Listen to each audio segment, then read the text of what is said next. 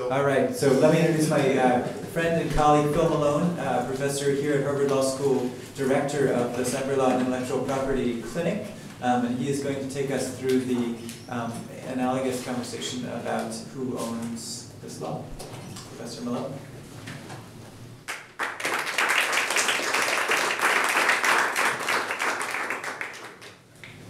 Well, thank you, Carl. And let me just echo what John said. I think having this workshop here, having this be the culmination of 15 of these that Carl has now put together, is really pretty astounding, and we're all lucky to be part of it and be able to contribute in whatever way we can.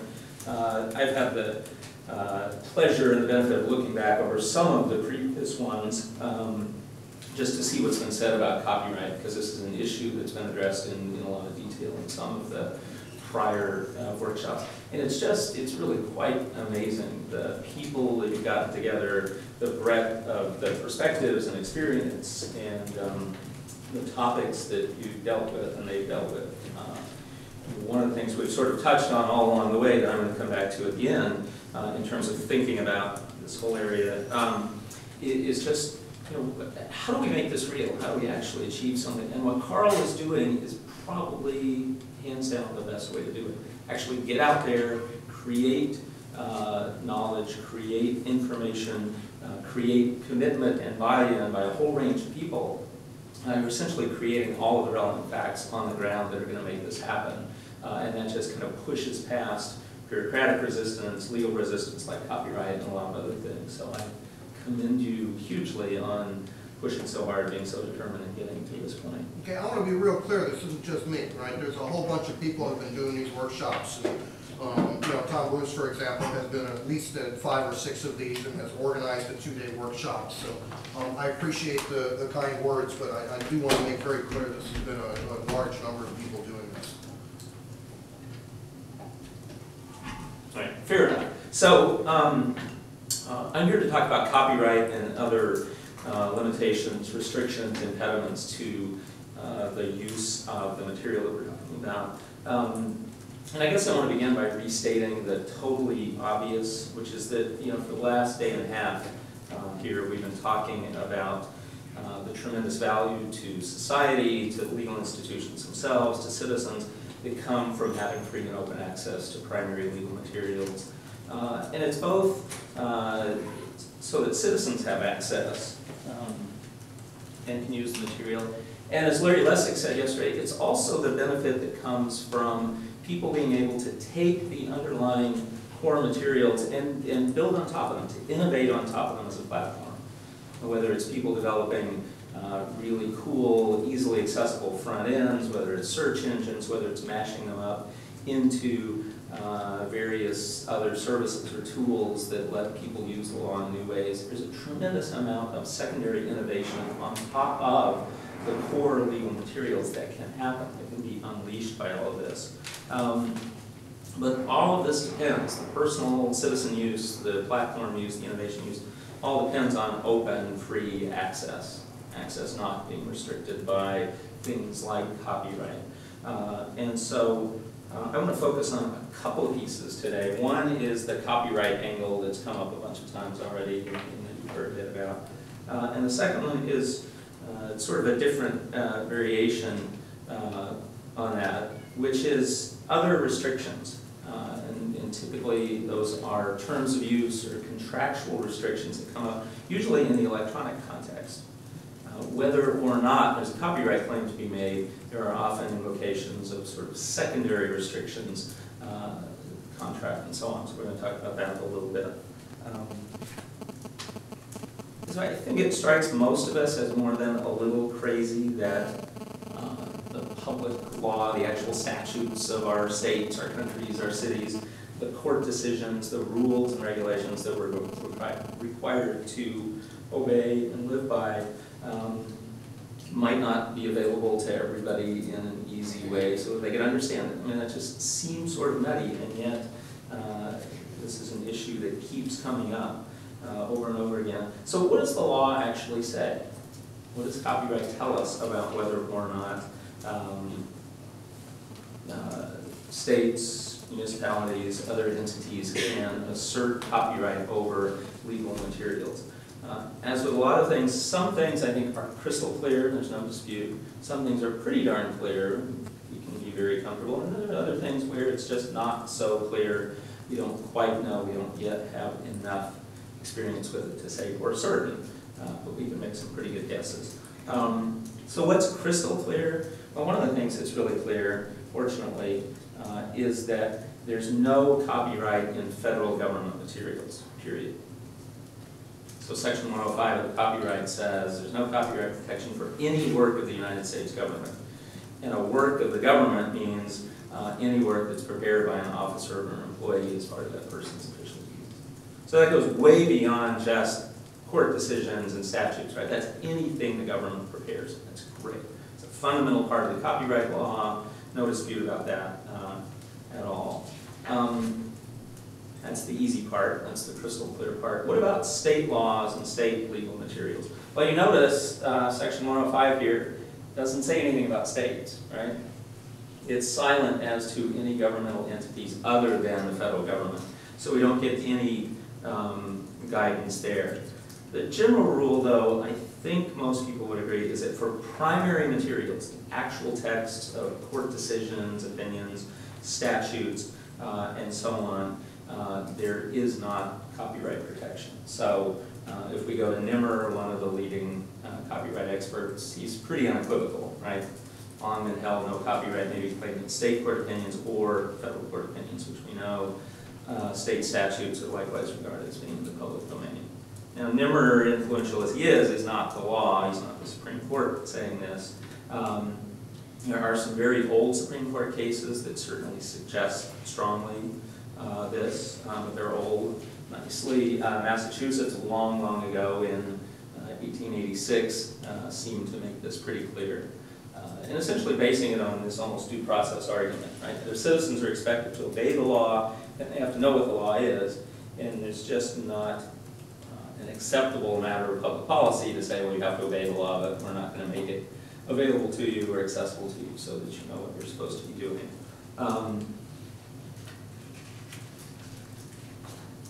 So it actually makes sense for a number of reasons, right? The obvious one is this: if you gotta know the law and obey it, then you better have access to it.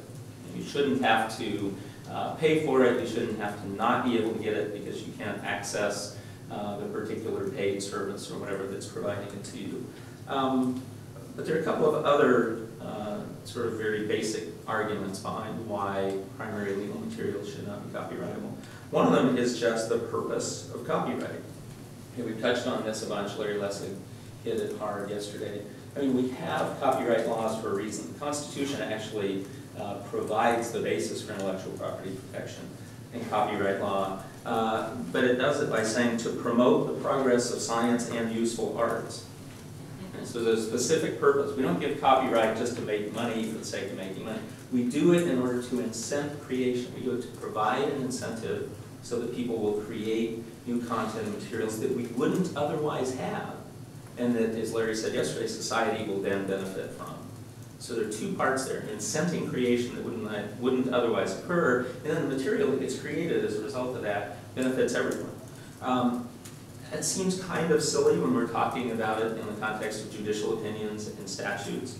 It doesn't make any sense to say that judges write their opinions not because they're judges who write opinions because that's their job, but they do it so that they or the state can somehow lock these opinions up and charge money for them. Of course not. I mean, that's just crazy. That completely doesn't connect with the purpose of copyright.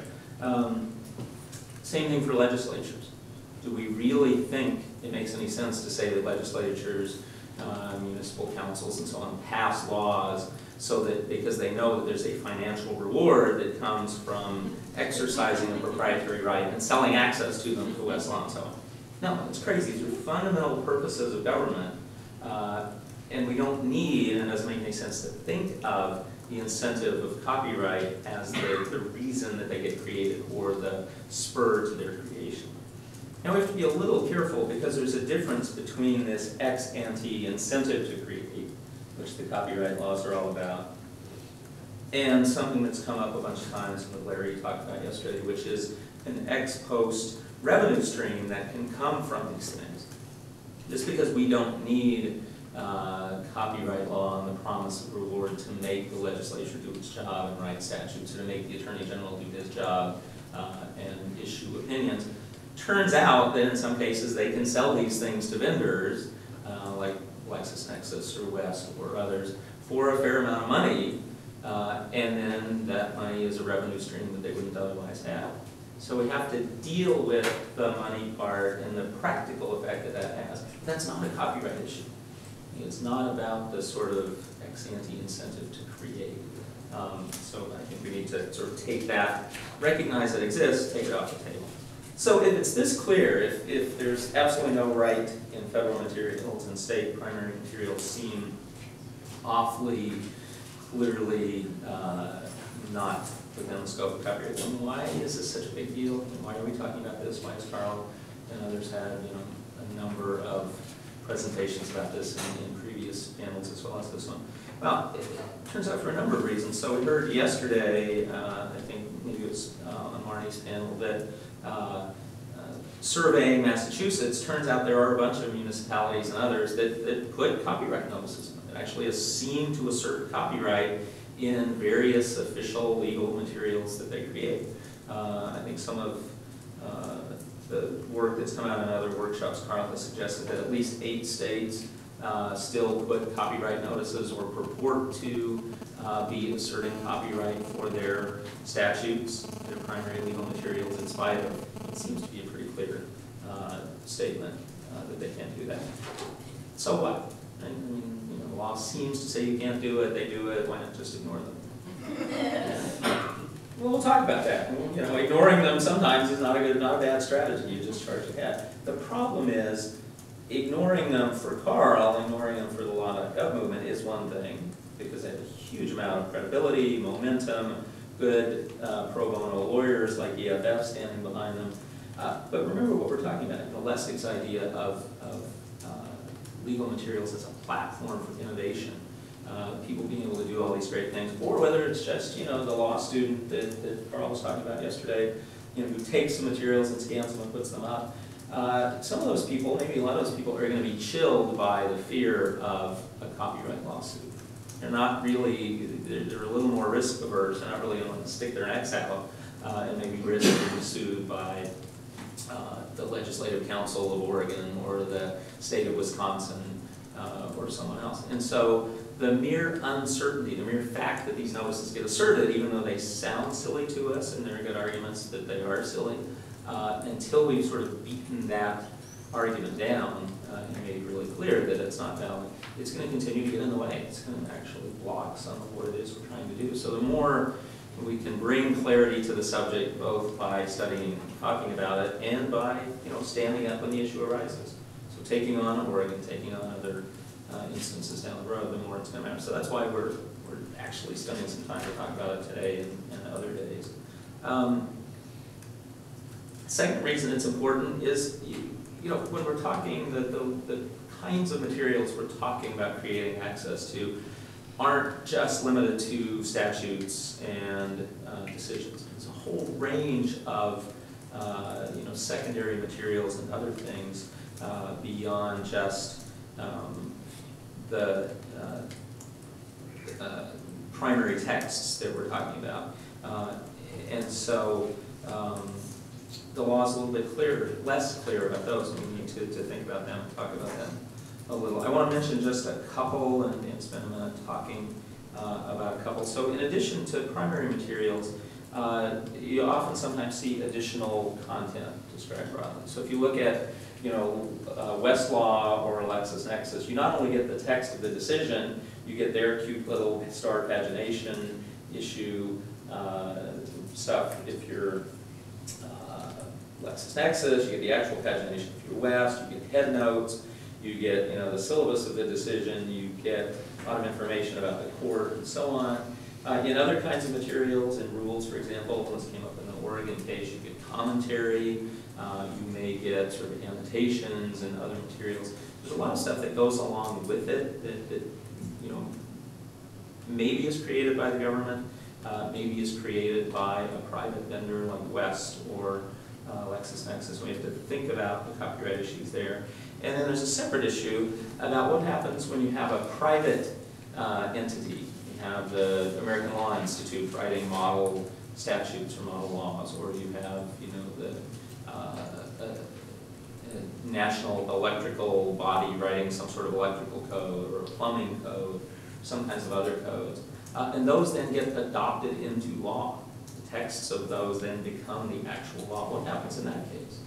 It's a little bit different because you don't have the initial drafting, the initial creation done by government employees who are doing this because that's their job, to create the law. So those are both a little bit complicated. We'll spend just a minute on each. So interestingly, the sort of other additional content, things beyond just the strict text, was part of the issue, part of what came up in Carl's case. And so if you look at the lovely cease and desist letter that he got, this is to justy.com, but I think you got your own or were included in this. Tim got the letter, and we kind of bellied up to the bar since we work with Justia very carefully, and we essentially interjected ourselves. Us too, sue us too. Yeah. I love that. You don't often have people saying that. It's wonderful in this context. But notice what the committee is saying here. They're sort of acknowledging the obvious, that they don't claim a copyright in the text of the law itself, but they do claim a copyright in the arrangement and subject matter compilation of Oregon law. Prefatory and explanatory notes, the lead lines and numbering for each statutory section. So, you know, whether something is section 103.2 or 107.9, that's really great copyrightable material, according to the committee. And so there are lots of things like this that come up that go beyond just the sheer text. So even if the rule was 100% clear, it's close to that about the actual text, you have these other materials, these other bits that aren't exactly the same, that kind of come close to that. So in the Oregon case, the committee backed down, and they said we're not going to assert copyright after lots of great pushing, and essentially you guys telling them we have a declaratory judgment action ready to go. By the way, here's a link to the complaint if you want to look and see what we're going to say when we sue you. You know, go ahead, make our day, let us sue you. They then held hearings and voted and said, oh, no, actually we don't want to invoke copyright here after all. But that doesn't always happen.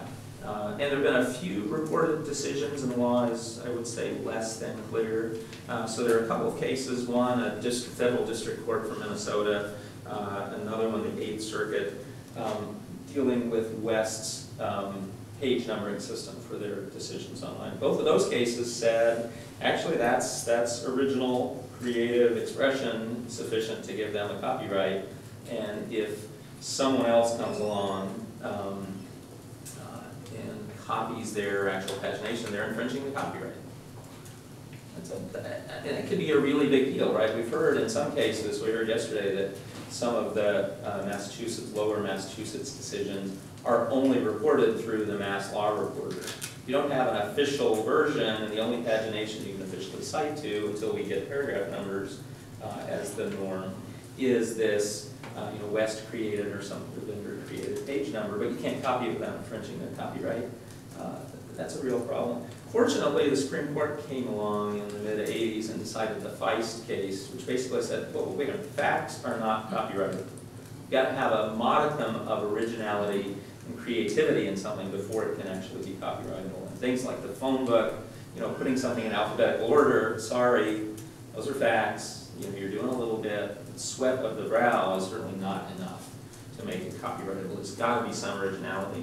And then later cases dealing with West have done a much better job of recognizing that, in fact, the star pagination system and other stuff, the arrangement of sections, the information, the sort of way they rearrange at the beginning, the parties and the judge and the case number and the attorneys and sort of the procedural posture. All of those are really just factual pieces of the opinion, and they're not adding anything sufficiently original. So the sort of, I think by far the best reason, best outcome is the Matthew Bender versus West case from the Second Circuit, which said no, that's not copyrightable. Problem is, the Eighth Circuit's case, earlier case is still sitting out there, Again, if we're talking about some uncertainty in the law and some chilling with people who might otherwise want to do things, it's a little bit of an issue when you can say, well, all right, we're in the Second Circuit, somebody follows the Second Circuit's rule, great, but you know, if somebody wanted to rely on this Eighth Circuit decision still sitting there, you know, could be a problem. So it's another example of lack of clarity, a little bit of uncertainty, probably leading to some chilling, some less use, innovation, and so on that we might otherwise see. It gets a little bit more complicated if we're talking about something beyond just pagination. And I think in one of these cases, Wes actually admitted that instead of having some creative genius sitting there going, aha, this is the place for paragraph, you know, 9 to turn into paragraph 10. And as somebody said yesterday, you know, I know, why don't we start this part of the book at page 937? You know, instead of that, it's all an automated process. So there is no originality or creativity. But beyond that, you know, some of these other things are harder. So Wes's head notes, for example, you know, where they sort of categorize and come up with, you know, where they think it belongs in a way of describing what it means. Annotations, commentary, things like that. There's certainly a stronger argument there that that is original, that is sufficiently creative. And so there's a spectrum. I think you've got a decent argument that there are copyright restrictions when you get to that kind of ancillary additional stuff that you absolutely don't have with the underlying core material, and you probably don't have with the closely surrounding material like pagination and so on. Back to that issue of private codes for a minute, instances where we have a private body like an electrical standards body or a plumbing body or something. The cases are a little bit mixed. There are cases from different circuits. A couple of them, the First Circuit and the Fifth Circuit, say where this kind of privately drafted material actually adopted as the substantive law, where you actually say, all right, you know, these 16 pages of the Uniform Electrical Code, or whatever it is, are now plopped down wholesale into our statute. You must obey those words. Then those cannot be subject to copyright. And it's primarily on this sort of due process argument that citizens have to know what the hell they're supposed to do when they're wiring their house or doing their plumbing. And you can't say, oh no, someone owns the copyright in that. Cases have gone the other way, have dealt with situations where there's been a statute that has referred to the provisions of certain codes, sort of built them into the law in an operational way without sort of wholly adopting them and wholly incorporating them. So there's a little bit of a distinction there. You can still get some laws that you can't really understand very well unless you look at the referred to materials where courts have said, no, that doesn't completely vitiate copyright in those materials. But certainly in cases where you take the, whatever it is, the ALI proposed model law, where you take the electrical code and you just drop that into your statute and adopt it, then we're not going to allow copyright in that case.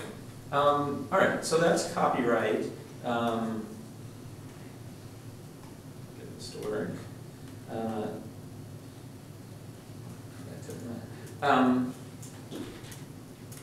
So as I mentioned, the other piece of this that in some ways is a lot more interesting, we're beginning to see a lot more, is people using contractual restrictions as something of an end run around copyright, as a way to create some exclusive control over something where there isn't a copyright in the first place. Most common are terms of service, user agreements, user license agreements, and so on websites where there's electronic material.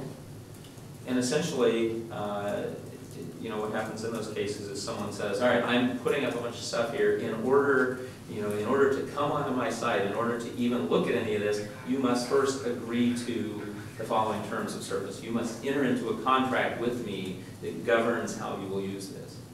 If you then do something that the terms don't allow, they can't sue you for copyright if they don't have the underlying copyright. It doesn't create a copyright that doesn't exist, but they can sue you for breach of contract. And in many cases, depending on how they're presented and what the terms are, these kind of, you know, click-through agreements, terms of service agreements, are perfectly binding. Courts have been quite willing to say that they form binding contracts. You know, a good, just very simple example is to look at the West user agreement, the West Law agreement for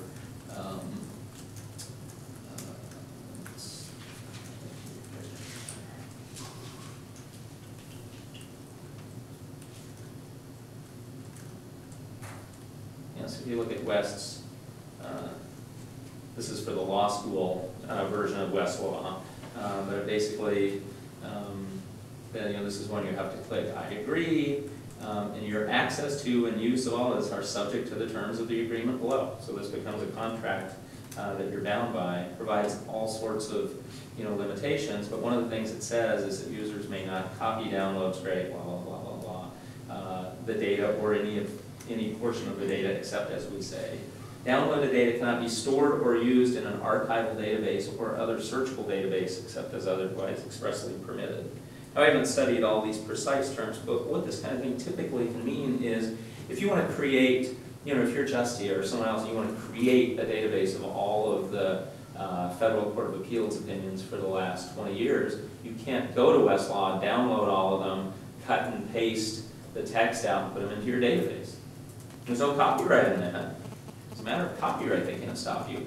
But in the contract you have to agree to, in order to go on and actually look at any of this, you agree that you're not going to do that.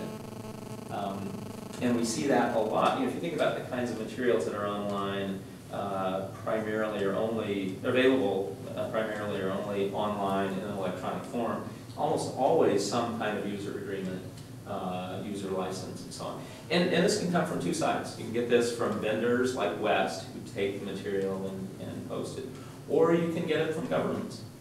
It is not unheard of. There are plenty of cases, and more cases, where government entities that put up the, whatever it is, the code regulations or the something else for a state or a municipality or something, or that put it on a CD-ROM for distribution if it's, certain kinds of codes, require you to enter into a usage agreement before you can actually even look at it, and the usage agreement restricts what you could otherwise do as a matter of copyright. Just want to note, just because it's quirky and interesting, there's a new example of this great dispute that's just arisen regarding sort of crime data and police data. So you get a case here, this company called Public Engines is actually paid by police departments around the country, gets crime data from them, it sort of massages it, takes out some stuff, formats it in certain ways. And the reason it does that is sort of under contract with these police agencies, but it also posts this stuff on its site, crimereports.com.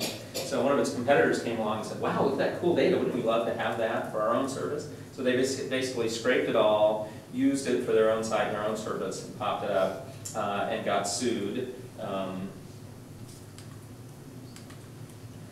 Here's the complaint, the lawsuit. So got sued by the underlying company. Interestingly, and I think sort of nice, slightly encouraging, the complaint doesn't include a copyright claim. They at least recognize that this stuff is factual. We're just talking about, Joe Smith called the police at X time and reported that there was something, and whatever little modifications they made, anonymizing things and so on, are not sufficient. So there's no copyright claim. There are a lot of other claims in there, including breach of the terms and violation of a federal statute called the Computer Fraud and Abuse Act, based on the violation of the terms of service that said, if you look at our site, if you come here, you shall not do all these things, including taking it and putting it on your own site. So increasingly, we're going to see, I think, these sort of terms of service from both vendors and public entities around legal materials as an issue that has to be dealt with. And there's very little case law. There's certainly I think no case law, as far as I know, that deals with, so let's say a state tried to take its laws, didn't assert copyright, but basically said the only way we're going to make them, the only way we're going to show them to anyone is we're going to put them on this website. Totally available, they're up there, but you've got terms and conditions and they restrict what you do. Would that be enforceable? I think there are very good arguments that it would be void as against public policy because it doesn't allow the kind of full use that some of the cases have talked about for citizens, but it's not clear. And that's beginning to happen, by the way. Maryland, for example, shifted from print to electronic, and rather than assert copyright, they simply say as a matter of statute, you're not allowed to do it. Not copyright, but law. Right, right. So it's really substituting physical access. Look, we have control over this thing. yeah, the law exists, but it's in this little binder, electronic binder, and the only way you can look at it is through here, and in order to let you do that, we're gonna have a contract. Yeah. So if you want to make that kind of, I guess, utility-based argument, but in many ways, how would you, because this is a particularly problematic case, I think, how would you look at something like the official comments to the UCC? Which I think is actually the most egregious example of something that actually should be in the public domain. Any take on that at all? I don't know. I mean, I think, not specifically, but I think it comes down to the closer it gets to being, you can't use the UCC, you can't understand what it means, you can't understand how it's going to be applied, how a court's going to decide it without looking at the official comments. It's starting to look a lot like, you know, these are things that have been adopted by states that say we adopt the UCC. You know, it's sort of in that middle ground where they haven't plopped it down in the statute, you know, and made it an official part, but you actually need it. It's essential in order to figure out what it is that citizens are supposed to do. So I think there's at least arguments to be made that, you know, from a due process standpoint, a policy standpoint, you shouldn't be locking this stuff up under copyright. As a practical matter, we've always been able to evade most of the restrictions on model rules through copyright by finding a state that's essentially implementing them verbatim and republishing that. We did the same thing with the rules of professional conduct, ABA model rules. But UCC has always been a very tough nut to crack in that respect. If there's anybody in the room who likes to get sued, besides Carl, would be a good thing to be sued about. I've had my eye on the UCC for a while, and I've been trying to figure out if that looks like a worthwhile thing to do. Practically, whether you know, it's instant, you know, lawsuit, go to jail thing, or interesting legal question. And I never do anything without EFS approval, and also consult other folks before doing these things. Good thinking. It's great that you have access to that to let you sort of be braver and do more than the average person.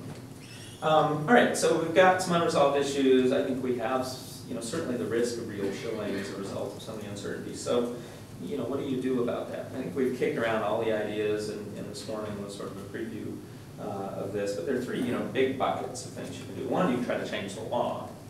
And the world would be a much easier place if Section 105 wasn't just limited to federal materials, but also said, you know, something about state law.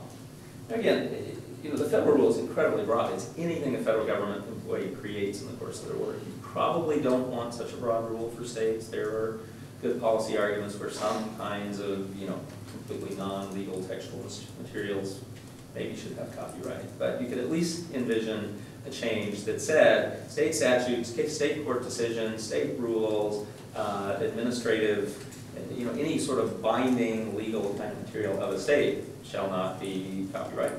Very simple to do, but at the same time impossible to do. Changing law in this sort of way is incredibly difficult, and as neat as the result would be, it's, I think most people think a non-starter as a sort of at least short or medium-term real solution to the problem. So if you don't do that, you can sue or get sued. You know, the problem there is, as Carl said this morning, he's running around like crazy trying to get sued, right? Saying, please sue me. Look, I'm using your stuff. Here it is. Please sue me. You know, I think that's exactly the right approach. You know, someday maybe someone will, or maybe someone will continue to threaten you enough that you can file a declaratory judgment action. You know, lawsuits take a long time. They don't always get to the right result, as we said. There's some risk with them, so it isn't, I think, certainly not the only strategy or even the best strategy. But I think putting yourself out there in a position where you might get sued and then being willing to run with it, if that happens, is really important. You know, the great thing is, in the process, you know, every time someone decides not to sue you when you've stuck it under their nose and dared you to, you've really contributed to the third thing, which is sort of creating actual practice and using persuasion. You put facts on the ground and say, look, you know, Law.Gov has got all this material, it's up, it's publicly available, we're using it. You never came along and sued anybody. You know, we've now got 47 different you know, regulations from these entities. There's never been a lawsuit. That becomes very powerful, both as a legal matter, but also as a matter of persuasion when you go to the next state legislative commission, or when you go to law school deans, or when you go to people in the White House, or whoever, you can say, look, we're doing a huge amount of this, and nobody has yet stepped in to sue. So, sort of trite to say, but I think the approach that you're taking so far of both creating as much usage, as much posting as possible to show how valuable it is and can be done, and then trying to change as many minds as you can through simple statements, like the dean's letter that says, by the way, this stuff is not subject to copyright, is exactly the way to proceed. That's it. We have a few minutes to talk about it. Lots of different issues. As I said, some of these things have been talked about in great detail. Pam Samuelson and Brian Carver spent about an hour and 20 minutes at Berkeley talking about this. Discussion at Duke was there's a tremendous amount of detail you can go into, and I want to sort of hit the high points today. We're happy to drill down further if people want to be part of that process. So there's one nagging issue, and it's what I call the agent of the state theory, which is, I'll grant you that head notes from West, for example, are perfectly copyrightable, right? That's their original material. Any vendor ought to be able to summarize the law and make that a value-added product. But in many cases, a vendor becomes the official distributor of the reports. And my question is, does that affect their ability to copyright it when they are the sole exclusive source of the official reports? Does that somehow change the argument about the strength of their assertions? Yeah, it's a great question. I mean, my sense is, as a legal matter, probably not. As long as the stuff we're talking about, the head notes, the summary decision or whatever, aren't legally binding in the way that the case is. Okay. So, if it's just sort of this extra gloss, it seems wrong, it seems bad policy that the state is paying to have this done, or at least, like the state's probably getting paid actually, but the state is turning this over to someone and that piece isn't available. In terms of what matters to citizens, it's access to the law, to the operative piece. You know how this is solved by vendors, by the way? Triple keying is what happens. What you do is you buy the books, and you send them to the Philippines or Thailand or India, and they're typed 3 times.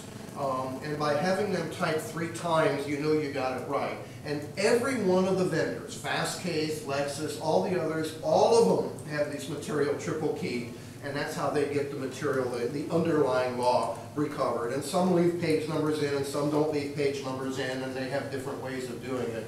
But each of these documents that are official reports are recopied at least a dozen times from the paper, because they can't do it electronically, because occasionally they do a cross-license agreement. Right. But the smaller vendors like Fastcase, they literally send the books overseas. And if you think back to what Lessig said yesterday about the potential for real economic value from being able to build on open materials, that seems so crazy and so silly and so wasteful. Right? Why should you have people paying to retype stuff? It's plenty available in electronic form. It's just the government won't make it available to everyone in this form. Instead, they sort of pick the particular vendor, and then you're stuck dealing with their stuff. Yeah. And I would reframe how governments do it, because at least for Massachusetts, at one point there was a bid contract to who's going to print it. So it wasn't like West, they did compete to come in with the lowest price. So is it the official version? Yes, but there was a contract. It was about printing. It wasn't about becoming official. So to me, there's a nuance there around that. And maybe what we need to do is to get governments to go out to bid more often. If you want to open up the market, but then you have to go back and recreate it, and then whoever wins the bid at the beginning has a leg up. But I do think there is a nuance there that West did come in to become Massachusetts' official version. They won a printing contract to become that. I don't know. To me, there's a nuance there. I don't know what it means, but. Right. And I assume that's a bigger issue that you grapple with, which is you want an official version that's electronic, fully available, and maybe you do have a contract with someone to print. To the extent we keep doing this much longer, print the nice bound version. But that doesn't mean that everyone else can't have access to the same underlying material. You get back into the authentication issues, obviously. But if everyone can get the electronic stuff, so they don't have to retype anything, they don't have to scan and then worry about OCR issues, but everybody gets the same core thing in the same format, and then maybe someone has a contract to print it, because that's a convenience, but it's fully available to everyone else. With something of a gleam in my eye, I will say that Wisconsin has 2 official versions. Of everything. Printed or? Yes. Mhm. Yes, and the way in which we have bound this notion of official status into a system of monopolistic barter is, it's a blight. And now, I mean, maybe it made sense in a day when all we had was printing, and printing was enormously cumbersome and expensive. But now, in a world where the stuff starts electronically, and that's what's crazy about all of this. You look at book scanning and other things. So these days, everything starts electronically, ends up on paper, then in some cases, people kludge it back into electronic form. That's nuts. In those days, should be over. To me, the huge issue that I don't see the answer to is the standards industry currently is funded through the copyrighted sale of their printed standards. If we manage to figure out a way to free all that, we have to find a new way to fund the standards. And so, I mean, I think I don't know if do you have an answer to that one, or? Yes, I do, because I've dealt with this a lot. When I put the National Electrical Code up, that is officially copyrighted by the National Fire Protection Association. And my nightmare is the fire chief standing up and explaining that I'm killing babies because they're unable to do high-quality codes anymore because they depend on the revenue. Yep. So I spent a lot of time looking at their revenue. About 17% of their revenue is from the sales of these standards documents. And I'll grant you they will face an IBM moment if their stuff is more broadly available. But they make a tremendous amount of money from conferences, from annotated versions, from the interim versions that are non-official, from special value-added CDs. And I think there is a great opportunity there to increase their market, to give them the ability to continue to make a lot of money. In the VEC case, one of the things they pointed out is that the NFPA would be making this code even if they didn't have copyright because it's the business that they're in. They want them to be turned into the law. In fact, many of these model codes at the beginning have a sample resolution that says, "We the people of insert name of jurisdiction here, do hereby adopt." And so it's an issue for them, but it's not a make or break. I think they will still exist and survive very well. I'll grant you a 17% revenue hit is real. On the other hand, pull up the revenues, the nonprofit tax returns for a lot of these operations. And NFPA is $40 million a year, and they're paying $600,000 to $800,000 salaries, and they have some revenues. And they're typical. I mean, They're pretty typical. ICC is a huge business, and we're talking $1 million salaries there. The plumbing codes are pretty big as well. I think there is a potential. They would have to adjust. Now, ANSI is a slightly different issue because some of their stuff is meant to be in law. Some of their stuff is not. But when I spoke to the ABA Rulemaking Institute, I had a whole bunch of government officials come up to me and say one of their big issues is the incorporation by reference problem, because they incorporate the technical standards, and then even the bureaucrats in these agencies can't afford to get the standards that are the law, and their customers out there in the small business world and the others that have to do them. And so one of the things they have to consider when they adopt one of these things is, can we afford to incorporate this by reference? But yeah, private law is a huge issue, huge issue. Early on, you said that there's a difference between if someone's buying the rights to publish, if government is receiving money from a publisher, that's different from the copyright. But I think you can't ignore that, because what are they buying? Or what are they paying the government for? I mean, you can make the counter-argument back. The counter-argument is we're paying for the copyright in order to publish this. I mean, that's how they'll posit it. Right. I just think you have to, Yeah, and I think that's as an explanation of a revenue stream and what happens after that may be right. I don't think it changes the original incentive to create the law in the first place. But I also think, that too maybe made sense at one point in time, but now that we have a lot of ways we can make the law available and publish the law, you don't necessarily need to have people paying to get the monopoly right to do it. That no longer makes sense if it ever did. All right. Yeah, Sam, one more and then on. Just to add on to that comment, or to answer Eric's question, and I think, isn't it just the physical access point as well? It's not necessarily the one you're paying for the copyright. They could just be paid, it's physical access, just like the terms of use on the website condition your access to it. So I don't think.